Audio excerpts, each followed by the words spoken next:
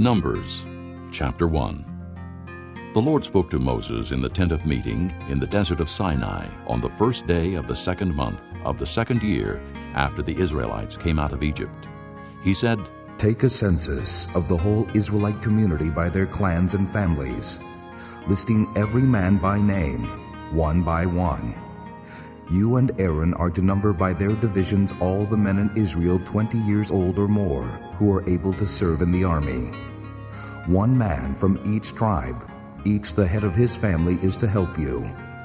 These are the names of the men who are to assist you. From Reuben, Elizur, son of Shedeur. From Simeon, Shelumiel, son of Zurishaddai. From Judah, Nahshon, son of Amminadab. From Issachar, Nathaniel, son of Zur. From Zebulun, Eliab, son of Helon. From the sons of Joseph, from Ephraim, Elishama, son of Ammihud. From Manasseh, Gamaliel, son of Pedazur. From Benjamin, Abidan, son of Gideoni. From Dan, Ahiezer, son of Ammishaddai. From Asher, Pagiel, son of Ochran. From Gad, Eliasaph, son of Duel. From Naphtali, Ahira, son of Enon. These were the men appointed from the community, the leaders of their ancestral tribes. They were the heads of the clans of Israel. Moses and Aaron took these men whose names had been given, and they called the whole community together on the first day of the second month.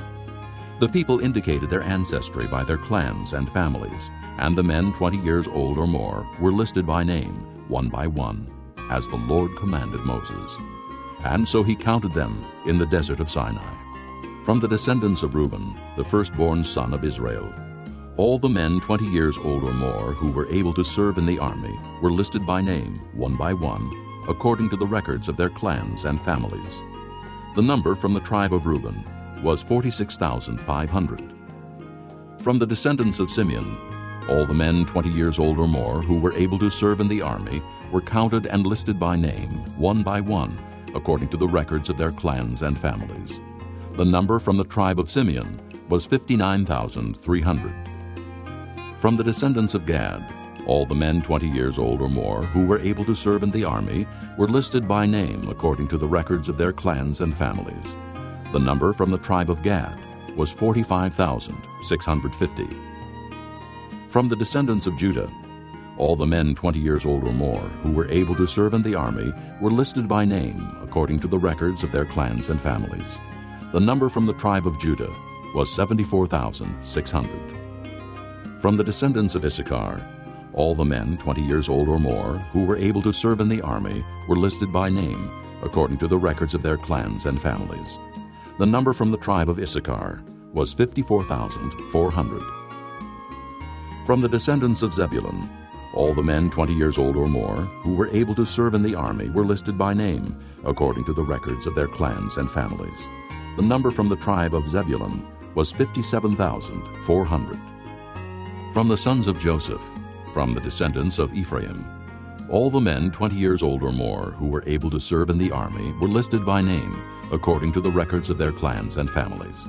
The number from the tribe of Ephraim was 40,500. From the descendants of Manasseh, all the men 20 years old or more who were able to serve in the army were listed by name according to the records of their clans and families. The number from the tribe of Manasseh was 32,200.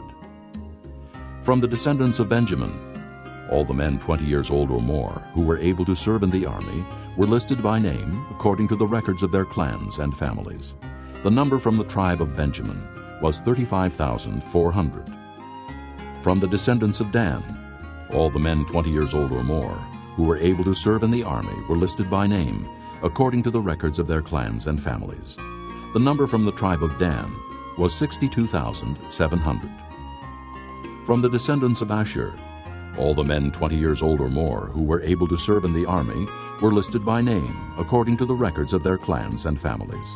The number from the tribe of Asher was 41,500.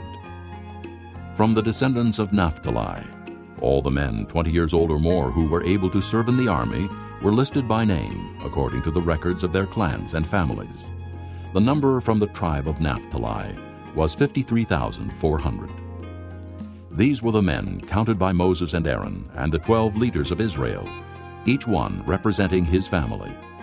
All the Israelites 20 years old or more who were able to serve in Israel's army were counted according to their families. The total number was 603,550. The families of the tribe of Levi, however, were not counted along with the others. The Lord had said to Moses, "You must not count the tribe of Levi or include them in the census of the other Israelites. Instead, appoint the Levites to be in charge of the tabernacle of the testimony, over all its furnishings and everything belonging to it. They are to carry the tabernacle and all its furnishings. They are to take care of it and encamp around it. Whenever the tabernacle is to move, the Levites are to take it down, and whenever the tabernacle is to be set up, the Levites shall do it. Anyone else who goes near it shall be put to death. The Israelites are to set up their tents by divisions, each man in his own camp under his own standard. The Levites, however, are to set up their tents around the tabernacle of the testimony, so that wrath will not fall on the Israelite community. The Levites are to be responsible for the care of the tabernacle of the testimony." The Israelites did all this just as the Lord commanded Moses.